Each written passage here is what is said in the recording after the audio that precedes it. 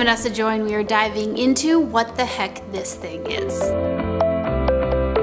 This video is brought to you by Datacolor, the creators of SpyderCheckr. I've got a lot coming for you, but first a little freebie. Download my free posing inspiration guide. You can download it in the link in the description below. So this is a SpyderCheckr. This comes from Datacolor, and you open it up and you've got all of these colors here. Now, if you're into photography, you've probably seen something like this before, but you may not know what it actually does. I did a whole day of shooting with my model Juliana, and we used the SpyderCheckr throughout. Hold it up a little bit more.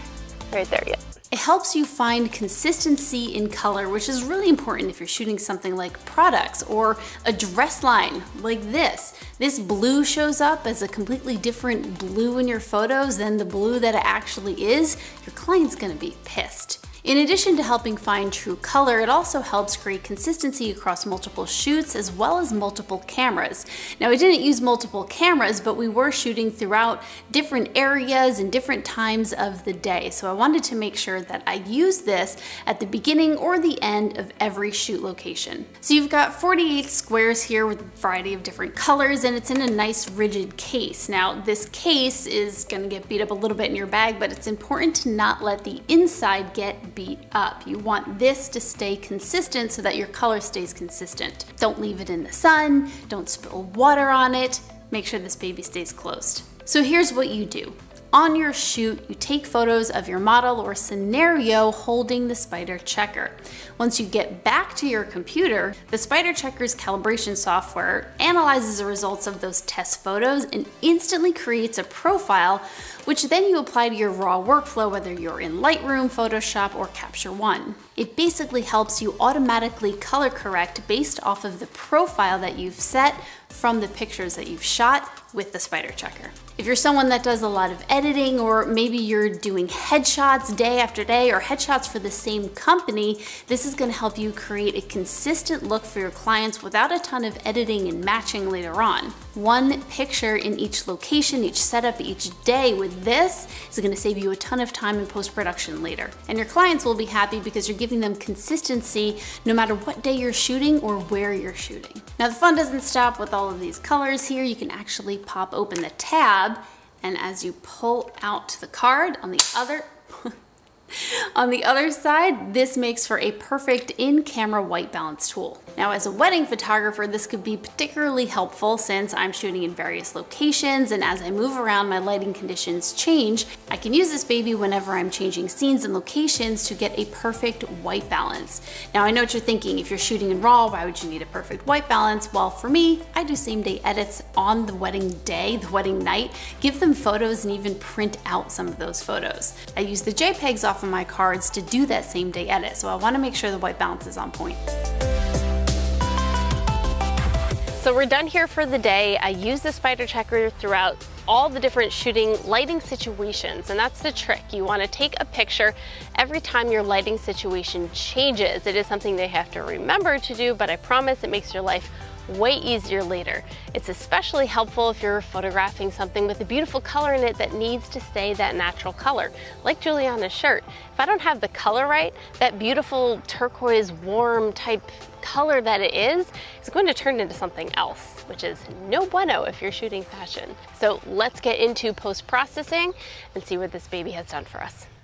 First thing to do is to import your photos into your editing software. I'm using Lightroom here. Next, navigate to the photo where you've taken a picture of the color checker and crop in so you only see the color checker.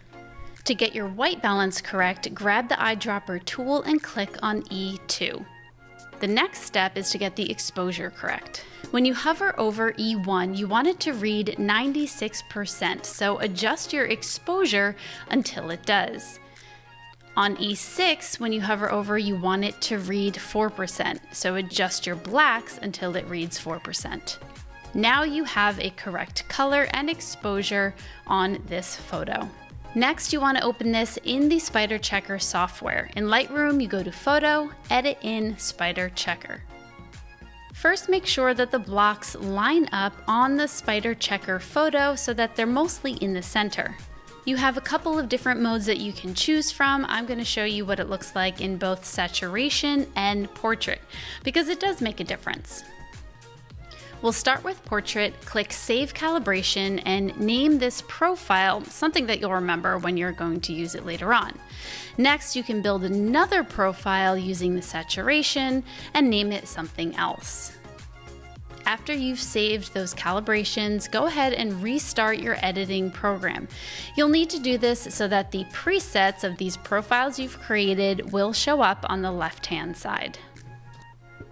Upon opening, Lightroom lets me know that the profiles have been converted to an XMP, and I can go ahead over to the presets under User Presets and see the profiles that I have created.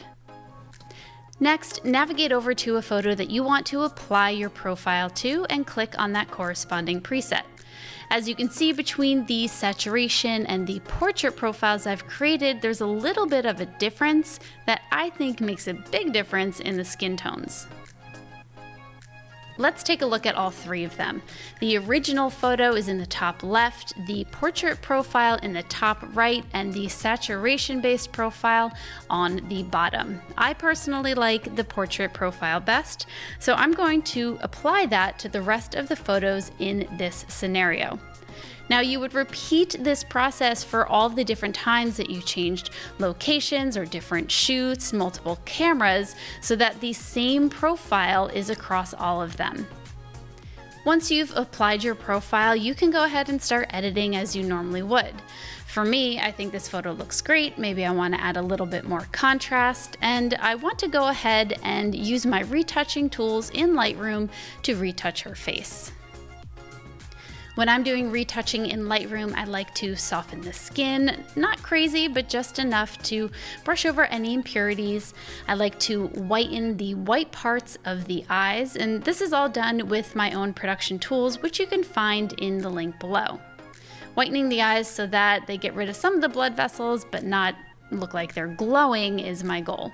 I also like to do things like punch the lashes, which is going to bring down the blacks in her lashes, and you can apply this to her eyebrows as well.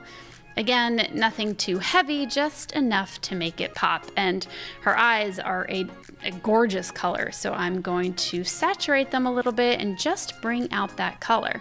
Of course, I could go over to my tools and even make her eyes a little bit more blue by bringing down the white balance. The Saturate Eyes tool can also be used on the lips to bring in a little bit more color if you'd like. Editing is a little bit subjective, so you can do whatever you'd like. In my opinion, just try to make sure it doesn't look too fake. And that's it. Here's a little bit of before and after. We did our retouching just so you can see the little bit of a difference and just makes for a cleaner image.